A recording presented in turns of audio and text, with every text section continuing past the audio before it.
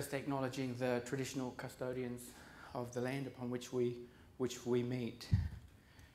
This morning I want to talk with you about a stronger, smarter approach to reforming Indigenous education and let you in on some of the kind of insights that actually are the stronger, smarter approach. Recently I've been reading about reading Martin Seligman's work about learned optimism, and I'm very taken by that and its alignment with the stronger, smarter approach. Yet in it he talked about an experiment done some years ago, not by Seligman, but he was referring to this. And he talked about two dogs in a controlled circumstance. I'm not sure you'd get away with it these days, but one dog was put in a situation where every time it popped its head up, it would receive a shock. And in the other circumstance, the dog would put its head up and receive a shock, but sometimes it wouldn't. It would put its head up and receive a reward. And what happened was the dog that would lift its head and get a shock every time eventually just didn't bother because it thought there's no point. And because it had learned a sense of despair. And I think in many ways, when I reflect on that experiment, it's in many ways a perfect analogy for what's been happening in Aboriginal communities right across Australia. And we see a sense of entrenched despair that is so frustrating and so seemingly intractable. And in education, I sense that same sense of despair, like, you know, it's almost impossible, we can't do this. But I guess what I'm here, and if you take one message away from me this morning, it is this, that this is something we can do. It is absolutely doable. Because, you know, in many ways, whilst Aboriginal Australia might be like that dog that has not bothered to lift its head anymore, my sense is that white Australia is very much the same and has an entrenched sense of despair about being able to transform circumstances in Aboriginal communities. But you know what? There's no reason for this sense of despair to exist. It is being done in places. So with a stronger, smarter approach and other approaches, we have moved from a time in which we've we have moved from a time in which we've hoped for a better future for Aboriginal children to a time in which we now expect it. We have a little way to go, but we have shifted from despair to optimism, and I'm really pleased to have been able to play a part in this, I think, because all of my career has been about changing the tide of low expectations of Aboriginal children right across Australia.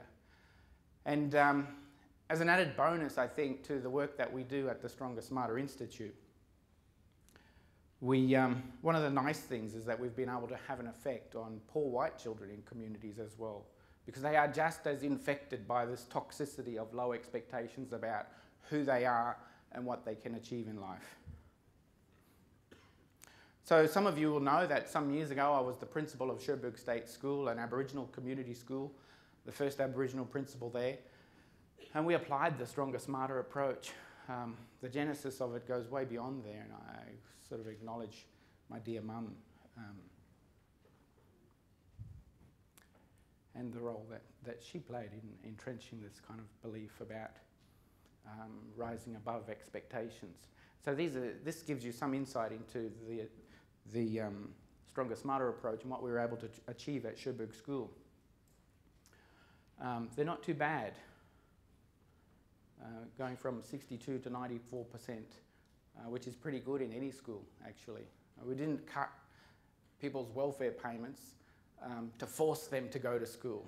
We just made a school that was fun and they wanted to turn up to, where there was intellectual integrity.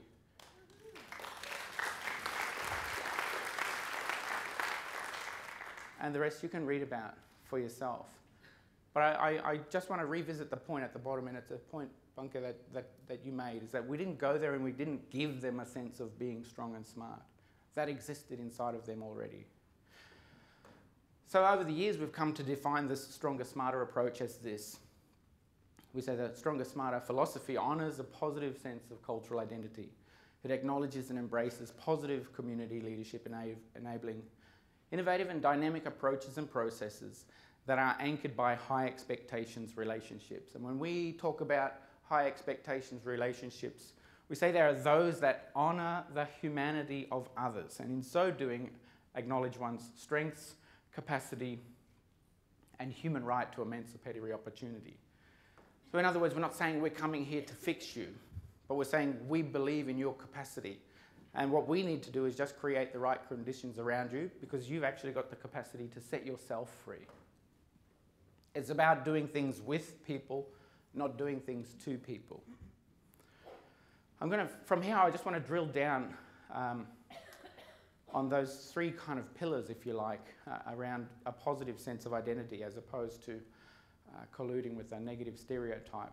I'm not going to spend too much time on positive leadership in communities, but I will talk about high expectations leadership. The question of a sense of Aboriginal identity is really interesting. I was so interested in this because I'd grown up with stereotypical views imposed upon me as an Aboriginal child in school, and it was usually pretty stifling. And fortunately for me, as I sort of intimated earlier, my mum was an incredibly strong Aboriginal woman, and she taught us to stand up for ourselves and to stand up for others. And she taught us that being Aboriginal was being something great. And this was a message in contrast to what I was receiving in school. The next slide is a little bit confronting, so just get ready for it. I've been fascinated by this notion of identity to the extent that I wrote a PhD about it. I wanted to articulate or quantify mainstream Australian perceptions of Aboriginal identity, whatever that was, and just have a look at that and contemplate its effects on children in schools. And I wanted to compare that to Aboriginal perspectives on Aboriginal identity. So I spoke with more than 3,000 people for the purposes of my research. I said, what are some perceptions or some adjectives that mainstream Australia would use to describe Aborigines? And I would say, I'm not after your personal perceptions, but I want to know what you think mainstream Australia, whatever that is, how would they describe Aboriginal Australia? And you can appreciate the need for that. At 30 forums, here is a list of the words that came up 30 times.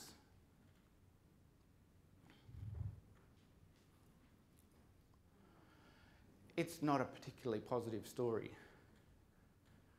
And it's just a negative stereotype. It is in no way the truth about who we are as a people. But it's interesting that such a view should be so entrenched.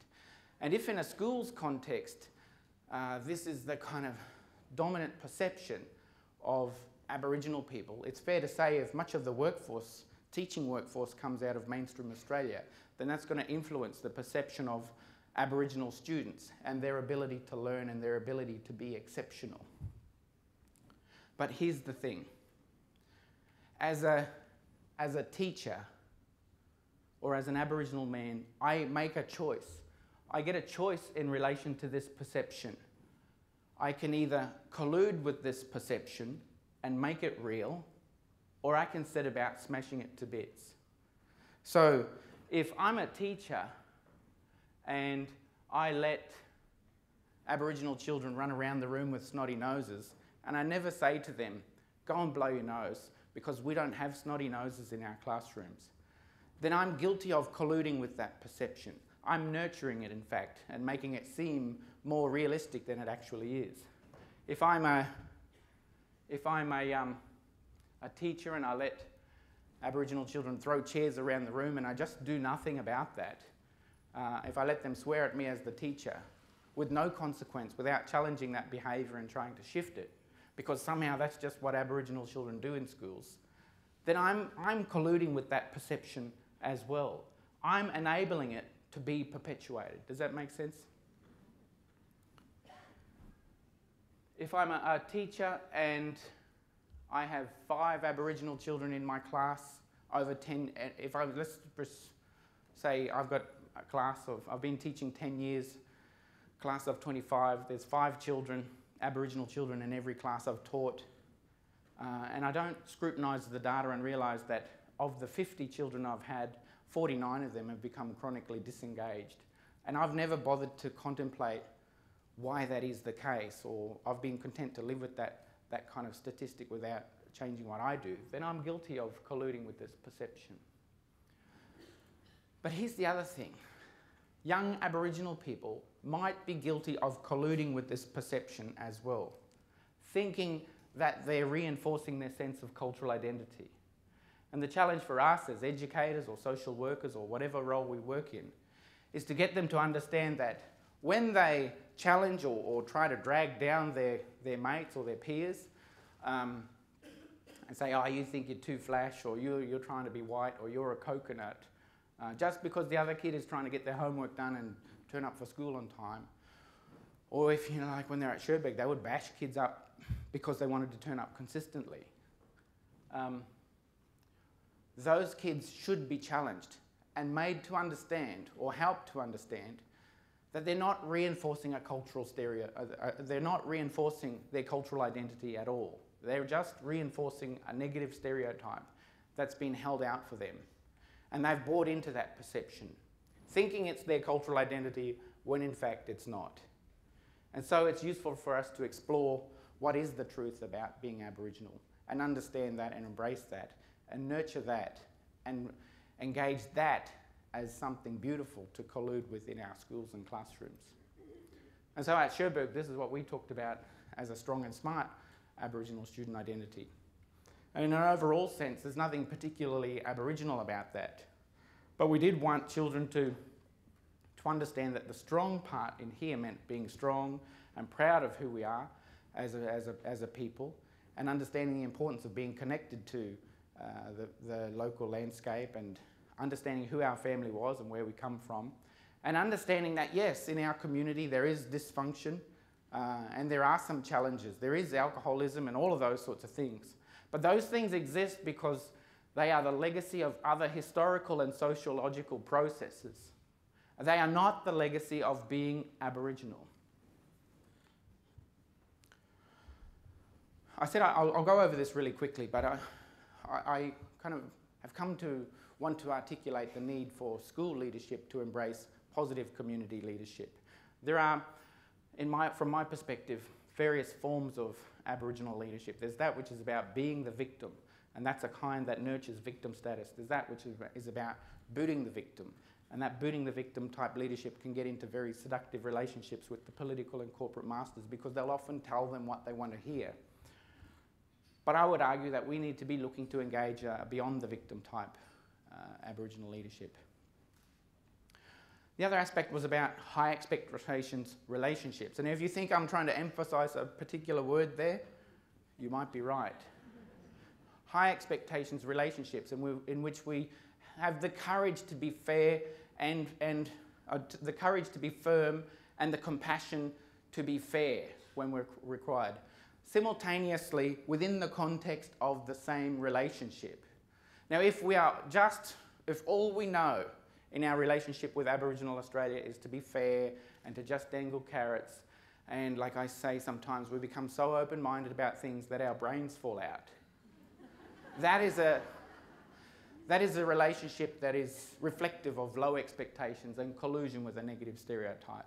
And if we were such in our relationship with Aboriginal people that we think that the only way to rescue them is to smash them until they conform and cut their parents' welfare payments until they get to school and be like white Australia and just keep smashing them, even though it never works, that is a low expectations relationship. In fact, I would argue that you would hardly call that a relationship at all.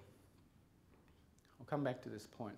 I want to let you in on some insights that we talk about at the Stronger Smarter Institute. And these are some important questions.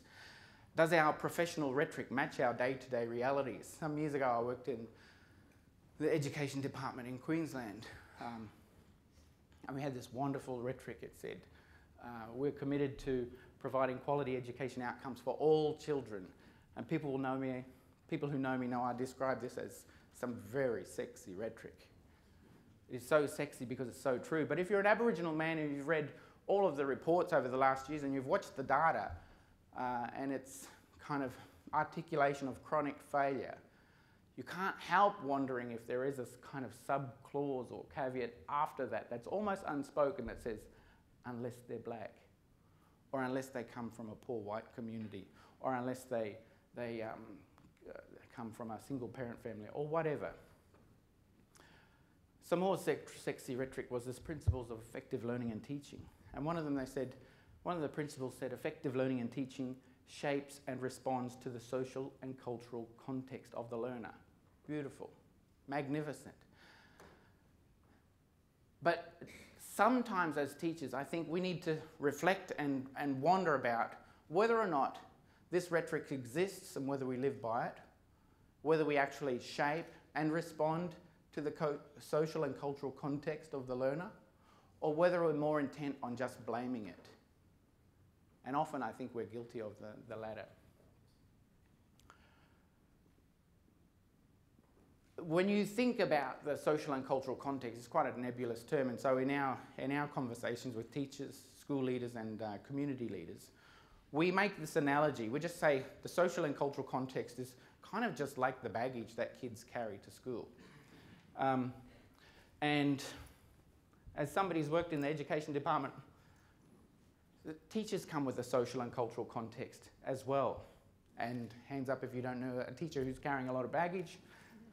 We all carry baggage. But so do our children. And you know what? The baggage is often different. And it's worth understanding just that very simple kind of analogy. And as a teacher who wants to be effective, it's useful for that teacher to look in here and say, reflect on my own kind of baggage and say, well, you know what, maybe I do have stifled perceptions of Aboriginal children. And maybe that's affecting the relationship that I have with the children that I'm working with. And the teacher needs to be able to have a look in this bag. And it doesn't hurt for the student to be able to understand what's in this bag and what's important to that teacher. It's probably more important, I would argue, for the teacher to understand what's being carried in this baggage. Whether it's as shallow as had a rough morning and got growled by dad on the way to school, so feeling a little bit grumpy and sad, or whether it's the really deep stuff down there that is that kind of intergenerational trauma of being displaced or treated badly by white people generations ago that somehow manifested or carried over generations and made a circumstance difficult to trust white people. It could be as shallow or deep as that. And again, I would argue that it's more incumbent upon the teachers to work harder to understand what's in this bag because they get paid to be in this relationship. And we're the ones who have the sexy rhetoric about shaping and responding to the context. So if we're going to have that rhetoric, it's incumbent upon us to have to know that. If you take a mainstream white student, the bag probably looks a little bit less like that and a little bit more like this. So here we can assume some things. Not always, but sometimes. Making it personal. If we make it personal, the question will often shift from what do we do with this child to what do I want done? What would I want done if this was my child? So when I was principal at Cherbourg, there are some times, you know, when I knew if I had to meet with parents, I would sometimes stare myself in the mirror on the way out, knowing that they were grumpy with me about whatever. But just knowing that the reason they were there was because they loved their child and they wanted the best for them. But I'd stare myself in the mirror and say, what if this was my own big sister I was going to talk to about my nephews and nieces? How would I want her spoken to? What sort of outcomes would I want from this conversation? When I'm thinking about the quality of teachers in particular classrooms, the question for me was always, would I let this teacher teach my child? And if the answer was no, then why the hell would I let anybody else be subjected to a lesser quality teacher that I'd never considered good enough for my own? It's quite a simple message. There it is again, high expectations, relationships. And again, if you think I'm trying to emphasise a word there, you might be right. Although it looks better here than it does up there. I want to just make a point about high expectations, relationships versus zero tolerance. Because, see, if I'm a teacher and I say the assignments have to be in by 9 o'clock on Monday morning, and if they're not, that's it, it's all over. And the reason I do that is because I've set the bar high, and if they don't jump over that bar, then too bad. Now, one could argue that that's high expectations, but I would argue to you that that's not a high expectations relationship. Because if the assignment has to be in by 9 a.m. on Monday morning, and the child turns up and says, well, I haven't got it, sir, because Sissy's in Brisbane and she's having a baby and mum's with her, and so I've got to look after all the little kids, and dad's couldn't help us this morning and blah, blah, blah. And if I say no, but if I'm in a relationship with the child and I know what kind of contextual baggage that child carries, and I don't have to lower the bar, I can still get that assignment in by 9 a.m. But if I know about what baggage this child carries, then the previous Monday, I might just go and check on him and say, hey, the assignment's coming up, how are you travelling with that? Because I know your mum's away and your sister's away. How's that going, by the way? I bet you're looking forward to having a little brother or sister. But let's talk about this assignment because it's due next Monday and I want to make sure you get it in. That is a high expectations relationship. Make sense? The Stronger, Smarter approach has worked in other parts. So we started off with one school in Cherbourg and transforming that, and I had a direct hand in that. But we've been able to take the Stronger, Smarter approach and have it applied in all sorts of other schools with all sorts of people. People would say to me, oh, well, you can do that because you're an Aboriginal man, or those sorts of things. But in truth, it had nothing really to do with being an Aboriginal or being a man. But it had everything to do with being in a position of authority and executing that authority within the context of a high expectations relationship, and making my work personal and refusing to collude with that negative stereotype that we put up there before. Here are some others. I'm not going to dwell on these too much. This is a school in Victoria. Enrolment's increasing by 80%. That's not too bad.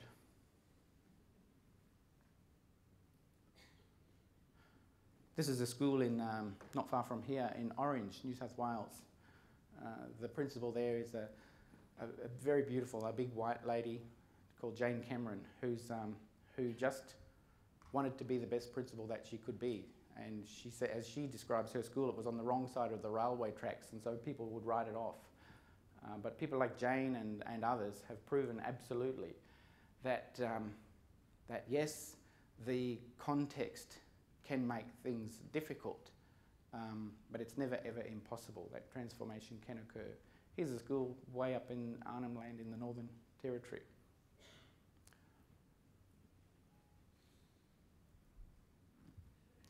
So my message again, as I said from the outset, is this is doable. It is happening. So when that dog doesn't bother to put his head up, or when White Australia says, what's the point, or we've tried everything, there's no point. Well, there is some point, you know, because it is happening. There is a reason for hope.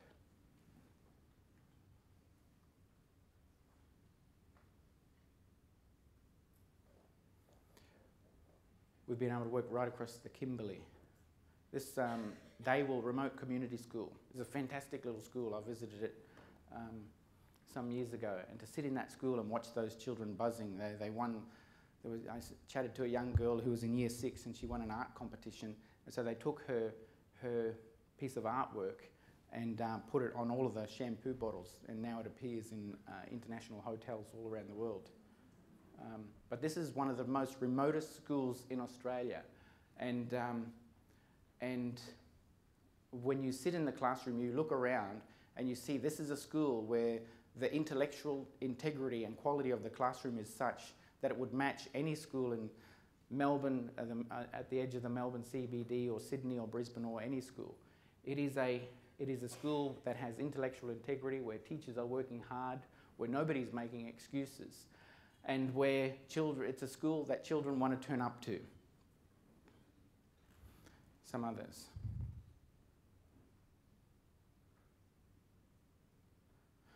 As an institute, as I said, we changed.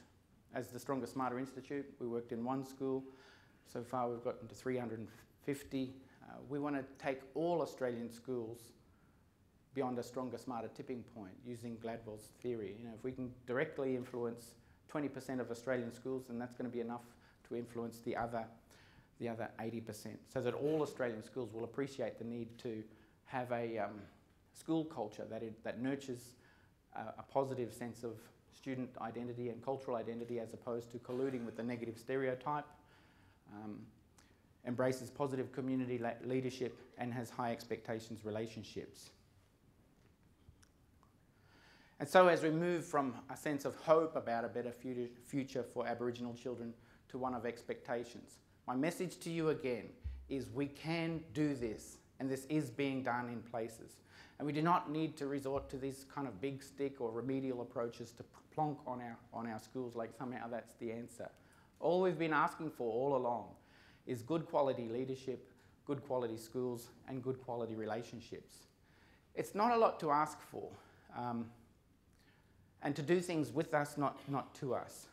Acknowledging and building upon our strengths. We kind of know the stuff, and it is my absolute belief that teachers right across Australia can make the difference. We have the potential and we have the knowledge.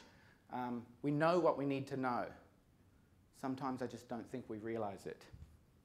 Maybe we're honest about what gaps need closing, and acknowledge that sometimes there are some gaps in here that need closing, not always about there. And may we be connected by our humanity and let our hearts beat more closely together.